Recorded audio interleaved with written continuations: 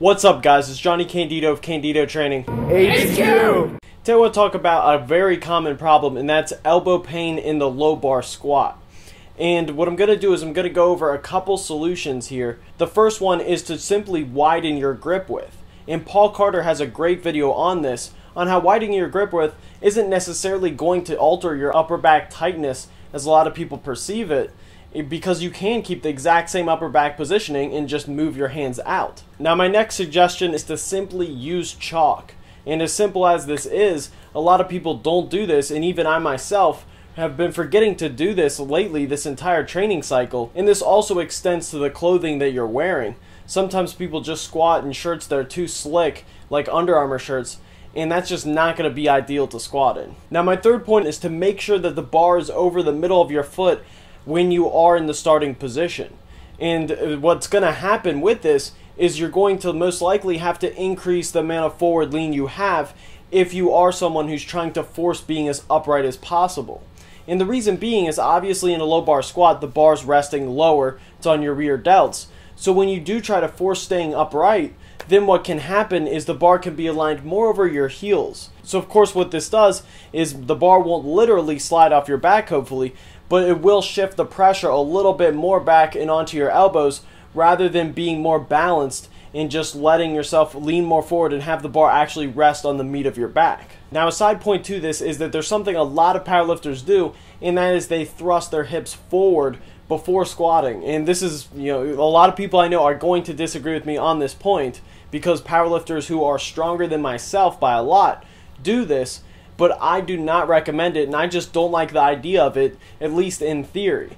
Because what it would do, for most people at least, unless if you shift your entire body forward significantly, is for most people it's just going to make you more vertical, and then once again the bar's going to be lined more over your heels, and no matter what you're going to have to lean forward in the bottom position to stay balanced. So to me it just doesn't make sense, and I think that it can contribute to stress it on your elbows. It's going to be another one that might be a little controversial because not all coaches agree on this, but it is to intentionally extend your wrists. And this is really only going to work if obviously you can tolerate this. If this gives you pain, then just don't do it. Not everybody does it, and you don't have to do it. But if you can tolerate it, what I suggest you do is you use wrist wraps. Like, that's why you see me use SBD wrist wraps on the squat. Because what this does is, once again, this just shifts some of the pressure away from your elbows, and it can move it to the wrist wraps. And you'll see a lot of lifters use this style who do point their elbows down and keep their grip close to them, from Andre Malenchev to Jesse Norris, and I would say a ton of IPF guys in general do this, have this slight extension in their wrists when they're setting up in the low bar squat. Even though some coaches, like Ripito most notably, is against this idea as for neutral wrists, but it doesn't give you pain. Now, the last point is also another aspect where there is disagreement on, and that is your elbow positioning.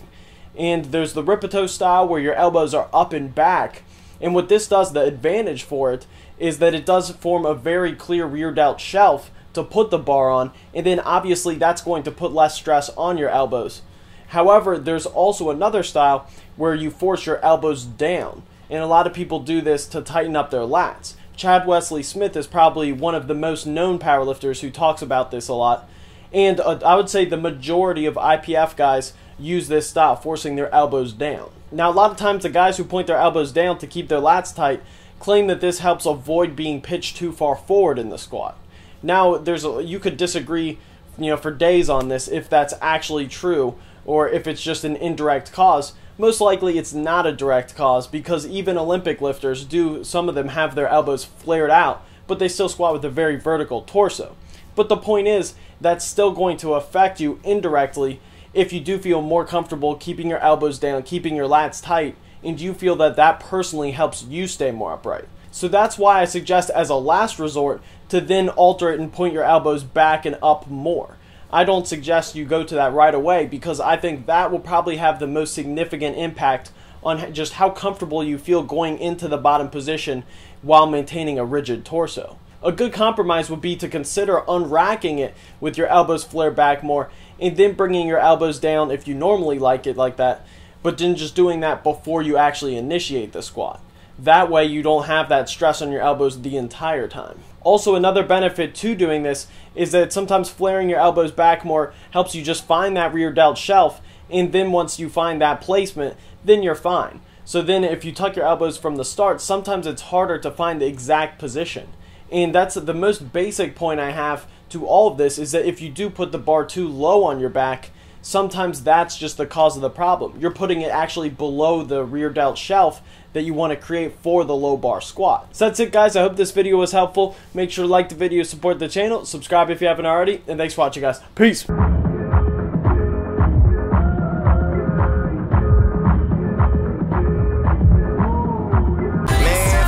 Shooting star, Biggie died, they shot a star. Who you know in West LA? Bring that ruckus to MA. Jeez.